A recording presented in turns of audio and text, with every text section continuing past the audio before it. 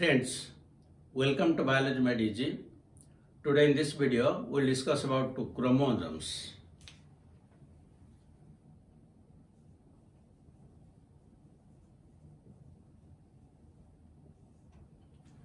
So, the chromosomes are actually known as the bearer of hereditary characters because the genes are present in the chromosomes and all the chromosomes are located in the nucleus. The chromosomes were first discovered by Hofmeister.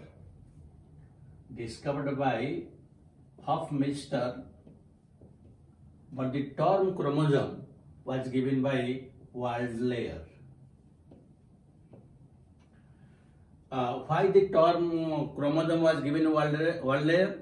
Because when he stained the nucleus with some basic stains suppose Acetocarmine or Aceto-orcein or any basic fusin. When the nucleus was stained with any one of these, he found that there are some colored bodies. So, chroma means color and soma means body. That means he found inside the nucleus some colored bodies when they are stained with any one of these stains.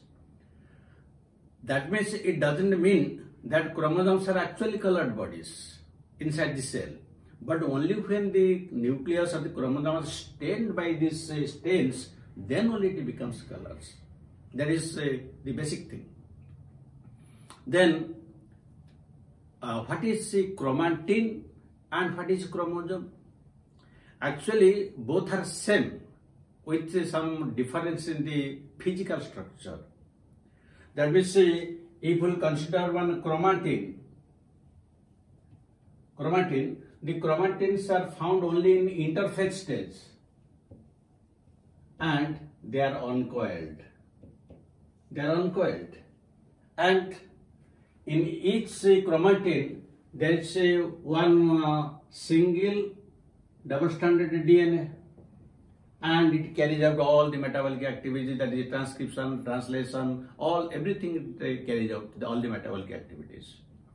But when the cell enters into cell division, in S phase, the DNA duplicates. So, at that time, it is known as chromosome. During cell division, it is known as chromosome. And this is usually found during the cell division. And during the S phase, it becomes double. And it becomes a compact coiled structure. Whereas chromatin is uncoiled.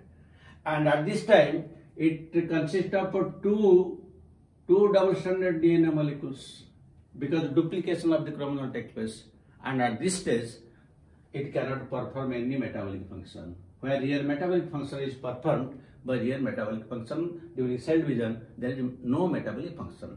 This is the basic difference between chromatin and chromosome. It is same thing, but this is the name. Chromatin name usually we use during interphase stage when the cell is not dividing and that is uncoiled. But during cell division, the chromatin duplicates, the DNA duplicates, it becomes double-stranded, and at that time it is known as chromosome. This is the basic difference. Now, when we will discuss the details of this chromosome, first we will discuss what is the number of chromosome, then the size, shape, we will discuss one by one. So, first let us discuss the number of chromosomes present in the cell. The number of chromosomes in a particular species is always constant, and the haploid set of a chromosome is known as N. The haploid set is known as N chromosomes, and in all sexual reproducing organisms which are diploids, so in case of diploid, it is usually known as 2n number of chromosomes. Now the 2n number of chromosomes is always fixed, and the lowest number of chromosomes in case of plants is found in Haplopappus. haploparbus, one member of asterisk family. In this case, the 2n is equal to 4, the smallest number. While in case of ophioglossum, that is one pteridophyte, 2n is equal to 1262. That means this is the smallest number, while this is the largest number. So this is 2n, that means n will be here 2 and here it will be 631. But let us discuss another example. We know that the wheat plant is a hexaploid and the chromosome number is 42. So how will we represent it? So here we can write it 2n is equal to, that is 6x is equal to 42. Because here x is the basic number, it is the basic number and it's equal to 7 because it is hexaploid. That doesn't mean that when it will give gamete formation it will be 7. When it will give rise to gametes, the gametes will contain half the number. Gametes will contain the 21 number, so that when both egg and the male gamete will fuse, it will be 42. But the basic number is 7. That is why it is known as hexaploid.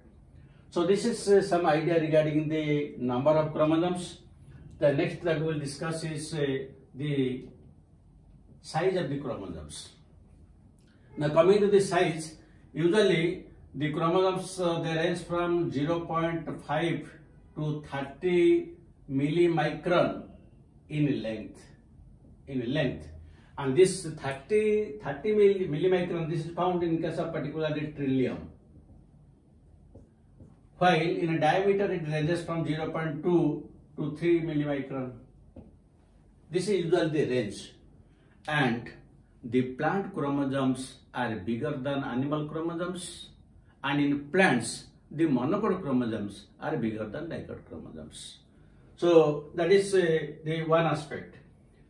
Now if we'll try to study how many chromosomes are present in a cell, what is the size of the different chromosomes, and what is the shape of different chromosomes, that we see the study of number, size and shape of chromosomes is known as karyotype. That is, karyotype means the study of the number, all the morphological characters. What is the number, what is the size, and what is the shape of the chromosome, that is known as karyotype.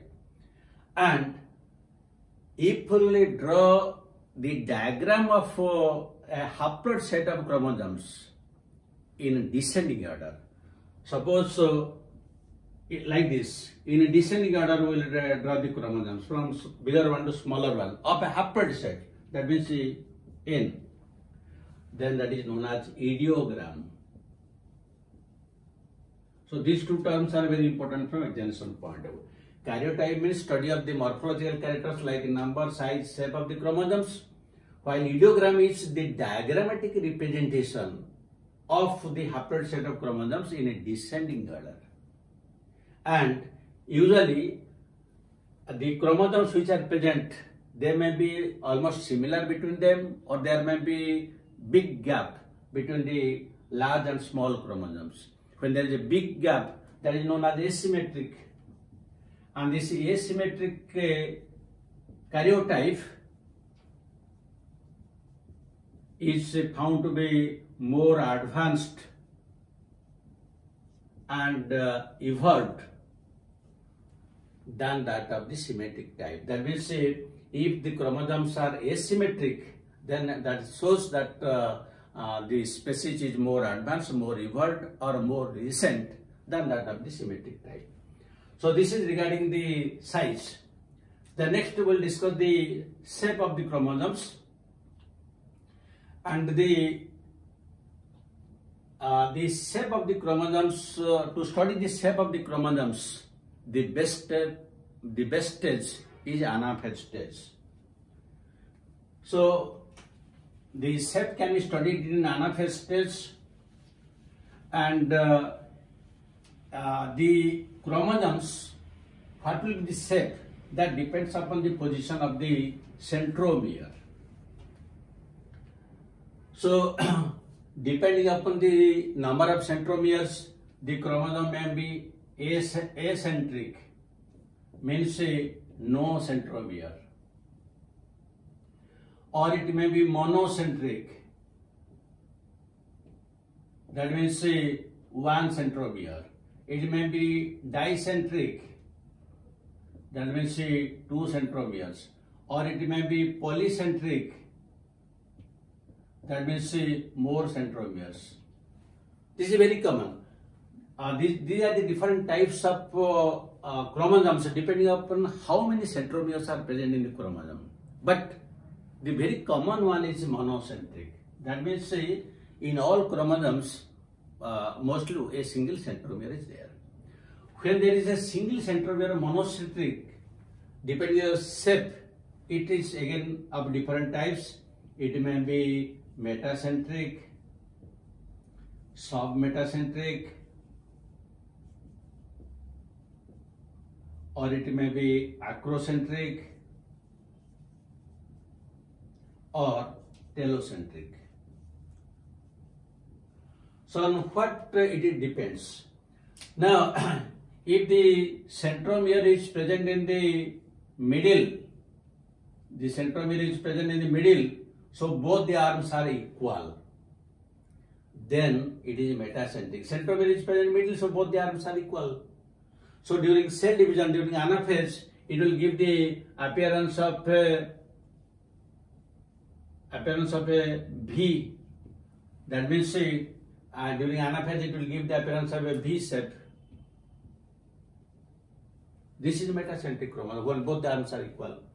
In case of submetacentric, one arm is slightly bigger than the other one. Here you see this arm is slightly bigger than this arm. So during anaphase, it will either give the shape of a L. It will give the shape of a L, or if it will reverse, then it may be look like a J. So it will be either L shaped, or it may give rise to J shape. Then acrocentric. In acrocentric, the centromere is present towards one end, not at the end, only towards one end. So in this case, this is one and this is one. That means it is present towards one end. So in this case, during telophase, it may be also, so it may also give look like the J shape. And in case of telocentric, this centromere is present at the end. So the centromere is present only at one end, so the other arm is not there. So in that case, it will look like the rod shaped, or you can tell that is also eye shaped. So the monocentric chromosomes, they may be metacentric when both the arms are equal, and during anaphase it gives a V shape. So metacentric, one arm is longer than the other, and during anaphase it will give the shape of L or J. Acrocentric, centromere is present towards one end and it gives J shape. And telocentric, there is only one arm and the centromere is present at the end, and during anaphase it looks like a rod or eye-shaped structure. So this is about the shape of the chromosomes. Then the next thing that we'll discuss is the morphology of a chromosome.